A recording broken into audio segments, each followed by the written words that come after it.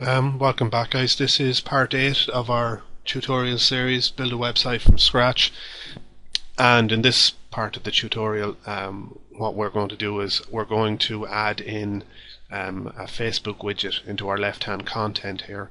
And this should essentially pretty much complete the template version of our site.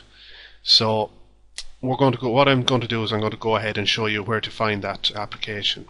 So if you go to developers.facebook.com, you'll get this page here, and in the search bar up along the top here, all you need to do is type in Lightbox, and it's the first option that comes up in Facebook Developers.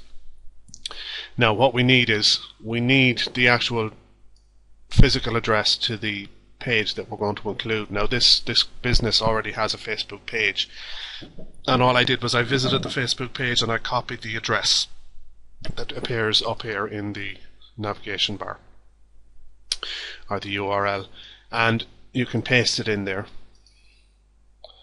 and it should automatically bring up the feed from that page, and as you can see it brings it up straight away.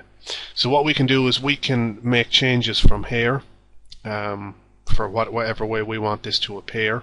So essentially what we want to do is I'm going to remove this header here, so we don't want that for a start. So I'm going to take that out, and you can see it automatically takes it out there. The default height and width for this is, the default width is 300 pixels and the default height is 556 pixels, as you see it here, and that includes 10 faces and just some of the feed, so that's fine. So what we're going to do is I'm going to include this as the standard height, and we want to show the faces, but you can make changes. It's customizable. You can remove the faces and show more of the feed. You can remove the stream and just show the faces of people that like your page. The next thing, and what we're going to customize here, is the actual color of the border. So what we need to do here is I need to go back in and get the color of the border. Now the color of the border is the same as the background color for our navigation menu. So if we go in there, and what we can do is we can actually copy that code there, the hex code, and we can go back to our Facebook page, which is here, and we just paste it in and click anywhere outside, and you can see there's a green border around that. Now what we want to do now is we need to get the code for that that we can paste into our document to make it appear on the website. So what you need to do is you need to click on this little button here that says Get Code. Now using the HTML5 option is what we're going to do in this. You need to copy this section here.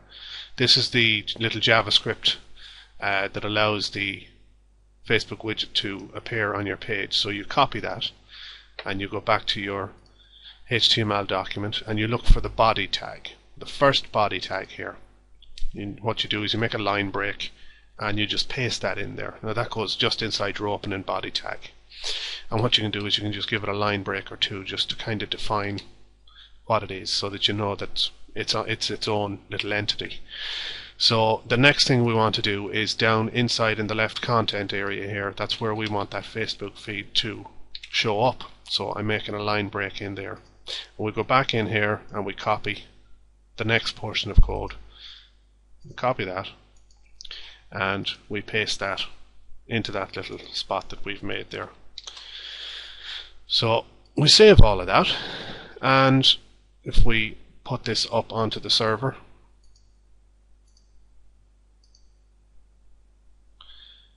and we view it in the browser,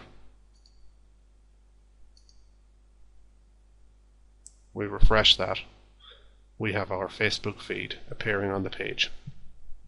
And as you can see, that's pretty straightforward. There isn't a whole lot to that. It's pretty self-explanatory. There are portions of this code that you can manipulate from within Dreamweaver, but pretty much everything you need to do you can do from here. You can go in afterwards and you can manipulate portions of that code in here. Like it is essentially HTML code. It's a div with a class of Facebook Lightbox. And we touched on IDs for divs and classes earlier on. I'm going to go more detail into it now, but essentially what a class is, the difference between a div that has a class and a div that has an ID. Generally, what most people use div IDs for is for something that's only going to appear once on the page, like your wrapper is only going to appear once, your header is only going to appear once. But for something that's possibly going to appear a few times, you give it a class, and this would be quite the case with images. You would give images classes rather than IDs a lot of the time, especially when you're going to have a lot of images on your page.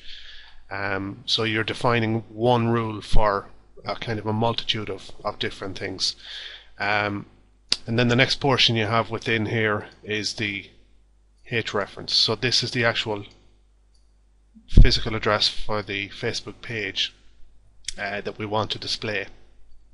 The next thing then is, like, if you look at this here, this is essentially the code that we've been using up to now, but because it's a Facebook one, they're using the prefix of data, because it's obtaining data from their server, so that's the reason that that's included. So essentially it's got a width of 292 pixels, it's got a height of 556 pixels, it's going to show the faces, which we said was we wanted, so that's set to true.